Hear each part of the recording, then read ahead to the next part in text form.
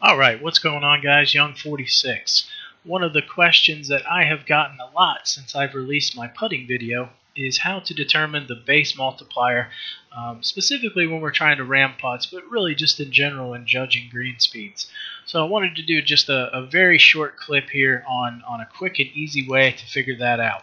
So as you can see here, we are playing green speed tournament 12. How do I figure out, what do I need to hit this by? Well, the easiest way is to use fast. So fast is your base. Fast is going to be 9. So fast 9.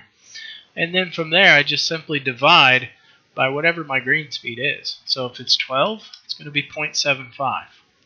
If I'm playing tournament 11, it's going to be 0.82. Right? If I'm playing championship 14, 0.643. I'd round that up a little bit. Alright, so that's just a real quick and easy method. There's more into it as we get to really tournament 11 and beyond in terms of deducting and adding for elevation.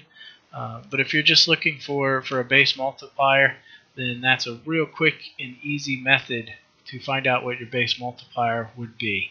I'll probably come back to another video and talk a little bit more about how to factor in uphill and downhill elevations in your putts in another video. As always, if you guys have any questions, feel free to reach out to me.